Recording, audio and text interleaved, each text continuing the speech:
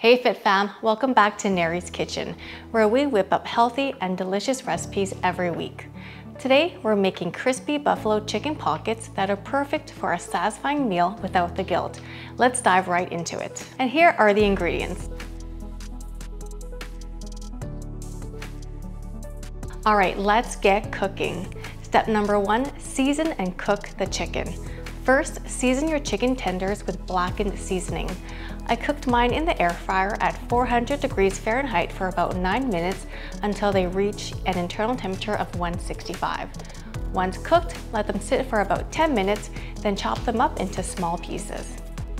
Next, we're making our buffalo chicken sauce. In a small blender, add the Greek yogurt, cottage cheese, buffalo sauce, and ranch seasoning. Blend until smooth. Now in a bowl, combine your chopped chicken with the buffalo sauce mixture. Mix it all together until it's well combined. Number 4, making the pockets. For this part, I highly recommend checking out the video for a visual guide on how to assemble the pockets.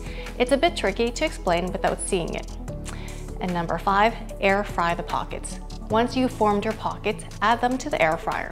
Spray them lightly with non-stick cooking spray and air fry at 400 degrees Fahrenheit for about 4 to 5 minutes. And just like that, they're ready to enjoy. These crispy buffalo chicken pockets are not only tasty, but also packed with protein to keep you fueled throughout the day. If you enjoyed this recipe, please give this video a thumbs up and make sure to subscribe for more healthy recipes.